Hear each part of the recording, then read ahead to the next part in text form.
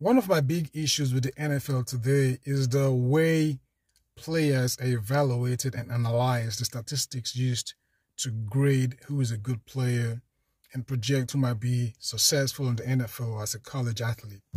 Now, with the football, I'm going to give you two examples on offense and defense. For example, when it comes to the defense, there's a lot of prejudice as far as sacks. We overvalue getting the sack.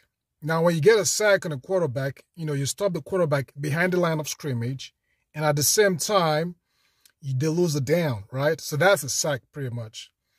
And we value that. We grade defensive players on how many sacks they get. Sometimes you might become the defensive player of the year if you get more sacks than any other defensive player, usually, right? On the flip side, a defensive player will do the exact same thing by getting a TFL, a tackle for loss, by stopping a wide receiver or a running back behind the line of scrimmage. They lose it down and they stop them behind the line of scrimmage. The same effect, the same outcome is the same as the sack, but we'll put so much value on the sack and undermine the value of the TFL, the tackle for loss. On the offensive side, if a quarterback throws a ball to a wide receiver and it's intercepted, right?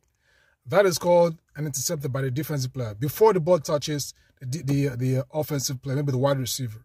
All right, so that's an interception. On the flip side, if the quarterback throws a perfect spiral to a wide receiver, he catches it, it bounces off his chest, goes up in the air, and the defensive player catches it. It still counts as an interception against the quarterback, even though he threw a perfect pass. So why would you penalize the quarterback for throwing a perfect pass when it was a wide receiver that allowed that pass to bounce off his chest or his hand and be caught by a defensive player? So that should be a fumble interception or a catch interception or something like that, so that we can penalize the wide receiver and not the quarterback for making that mistake.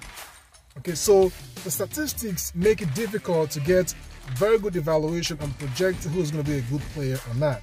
And that's why sometimes you have players last only a few years in the NFL, 2 or 3 years, or they become bombs when they drafted #1 overall pick, because we're not precisely using the right statistics to evaluate this player. And there are many other examples, but these are two big ones, two important ones that are used wrongly or incorrectly. What do you think? Let me know.